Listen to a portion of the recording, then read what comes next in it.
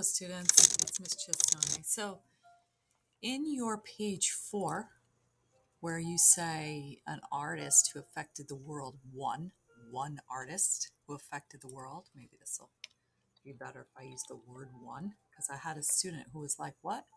I don't understand. How would I do this assignment? Okay, really good question. Let's go all the way to it. Again, it depends on what is interesting to you. So if you like someone who's modern and it's an artist, just because I look at my project proposal and just because I talked about art and murals and cleaning up the city of San Jose in my proposal does not mean in my page 4 I can't talk about Jay-Z or Beyonce or another musical artist, right? Or I can't talk about a young artist who's like 7 or 8 years old, who's doing amazing things maybe in your elementary school and they developed the yearbook cover and that was meaningful to you and you want to profile them. Why not? Do it. I know a lot of people do that. So how do I start this? Again, let's go to our waffle and you go to new document every time you want a new document. And the reason why we like to use Google Docs, this one, is because it has an auto saving feature. You're always going to find it. You're going to find it when you log in with your MetroEd account. So that's really important. So right here, I would go to my page 4, and PG4 is just going to be short for page 4. And I'm going to say one artist that affected me. I like to profile. So that could be music, could be a painter, could be a comic book creator. I had a student who really liked Calvin and Hobbes and they grew up with it. So again, what do we do? MLA style. I'm going to go ahead and set this up. New Times Roman, 12-point font. I go to format, line spacing, double. I'm going to go ahead and center. And I'm going to go ahead and write my title. One artist. And when you have a title that's centered, just be aware that all the words in that title get capitalized. Okay, that's really important. So I go over here and I left justify, I tab over once for my paragraph alignment, and then I go ahead and start talking about that artist. So believe it or not, there was an amazing sculpturist in Guangzhou, China. And let me see if I can find this. Guangzhou City Center, right? Guangzhou City Sculpturist. Yeah, it's really famous and they're amazing. So there's throughout the city of Guangzhou, which is in the Canton region of China near Hong Kong. This is at the Opera House. And since I lived in China for a long time, I very often would walk around the city because it was free and beautiful. And they have all these wonderful, memorable places that talk about the sculptures. And it was very interesting because if you go near some of the ones I'm specifically thinking of are these bronzes, and they're right outside this main bank. And they're running, and there's mothers playing, not the goats, yeah. There's mothers playing with children in the garden, and other children would walk up to the sculpture and put themselves in the picture. And it was so adorable and just very cute. This kind of bronze sculptures. This is on Xiamen Island in Guangzhou. But what it does is remind me of New York. And this is another one of those in Guangzhou. So what I would do is I would go ahead and grab these sculptures. And you can see in that sculpture, there's like a man and woman dancing And here's another woman lifting her. So I'm going to go ahead and put that there. And this is in Guangzhou. And there are some sculptures. Sculpt in Guangzhou, PRC, People's Republic of China. And I would tell how they affected me. So here's where you tell how they affected you, whatever it is. So this again is very specific, and it's really important for you to tell your audience why. So again, we could go to tools, voice typing. And when I click this button, a little microphone comes over here and I'll type my story. When I was living in Guangzhou, I walked around the city and I saw so many beautiful sculptures. Many were bronze and silver or different metals, and the detail was very intricate. And very often I would stop and take pictures of little children playing on the sculptures.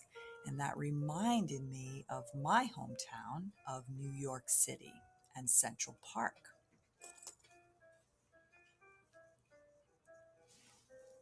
So I stop there and I just go through here and I edit, right? And you see if it all makes sense, if they spelled it all. Oh, let me pause. Yeah.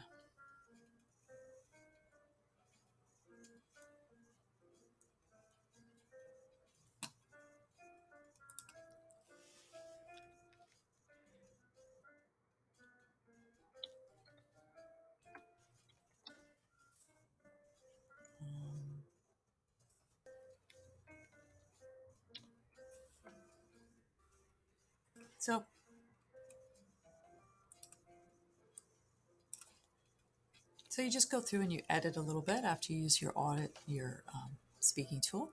And then what I really want to do is I grab this picture, right, of the China Daily where they can see that.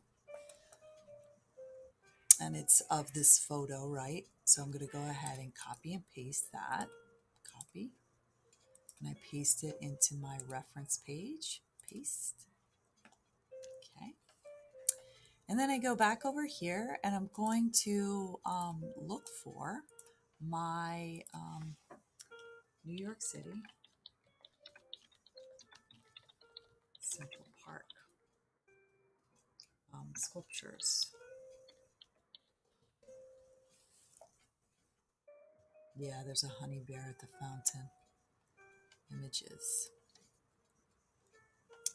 So as you can see, there's some interesting similarities where you have like Alice in Wonderland playing with the rabbit and the Joker, and little kids can come up to these sculptures and sit down and pretend they're having tea.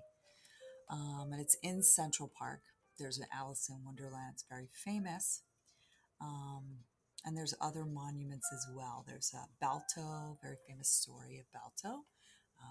Alice in Wonderland, and different kind of Shakespeare. There's Shakespeare in the park. So I would take this picture, right? And again, children love this. So in the summer, you will see, and what I'm doing is copying and pasting back into my paper. Paste the picture. And so I can see those two different things. And then I would explain this one. And I'm going to go ahead and grab this website. And I just grab that, copy, put it to my reference page, paste. And it looks like this is not double spaced. So I'm going to go to my format, line spacing, double space it. And it's really good to do it the right way the first time. Otherwise, You have to go back and make all of these uniform, and that's problematic. And so now I have all the links to the pictures on my page, and I'll go back in here and I'll talk about Alice in Wonderland.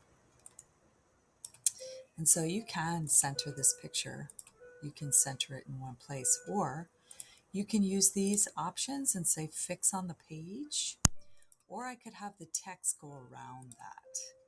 So what I could say is have the picture be typed against that, and then the text will go around it like a story, right? I'll continue here. In Central Park, there are many sculptures like Balto the dog and Alice in Wonderland and Shakespeare in the Park, where many authors get a statue for people to remember. It is also very close to the New York Public Library. So people can go to the library and read the stories and go to the park and sit and read and look up and see the sculptures. So when I visited these two cities, I see similarities in their artistry and the mood that they're trying to convey of joyful reading, children playing in the park, and bringing that peaceful enjoyment to the city. And I stop my microphone.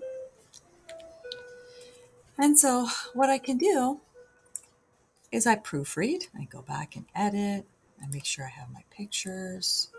And again, what I can do, I could totally decide myself to have these pictures side by side next to each other, or I could do how I could place them how I did before. And I can move them up, place them in a paragraph, or I can undo that if I don't like that, and I can add them there. But what it does is it serves as a highlighting experience, so that when the rest of it goes back to your project and you're talking about beautifying the city, and we're talking about murals and getting rid of graffiti, you can also talk about other forms of art like sculptures or music or things that help keep the population calm, feeling happy, enjoying music, and other ideas of culture. Culture is art.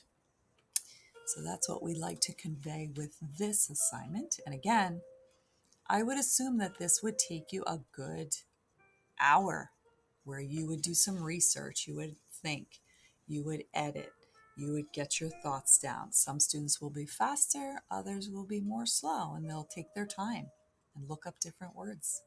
Okay? And that's why doing these kinds of assignments help you increase your knowledge of the computer, increase your knowledge of art, critical thinking, and analysis skills. Okay, I hope that helps.